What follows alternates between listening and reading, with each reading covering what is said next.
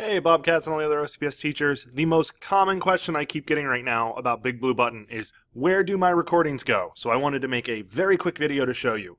So if you launch the session through your Canvas course, then the recording will be under your completed conferences. So go into the Canvas course you launched it from, go to Conferences on the left side,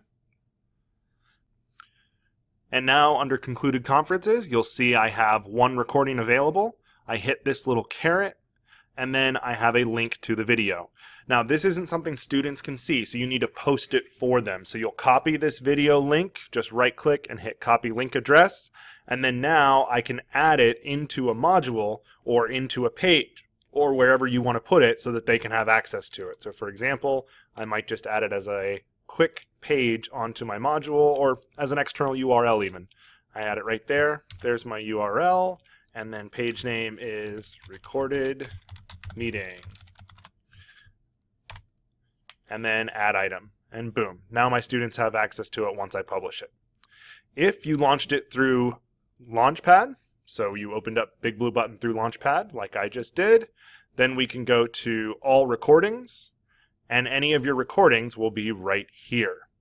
Quick note on this option here, if it's public visibility, what that means is if I give my students this link, they can come to this link and they will now see any recorded sessions I have as public.